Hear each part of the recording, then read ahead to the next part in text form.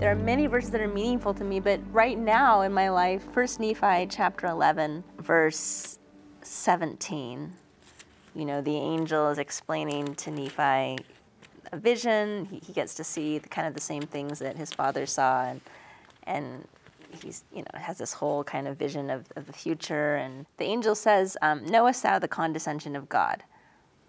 And Nephi says unto him, I know that he loveth his children, nevertheless I do not know the meaning of all things. I feel like sometimes we have knowledge about God, or we like the scriptures tell us about God. Some people have even seen God. People have actually had this direct experience of the divine. But for most of us, I think we haven't actually seen God. And what we know about God, we get from other people. We get from our own experiences.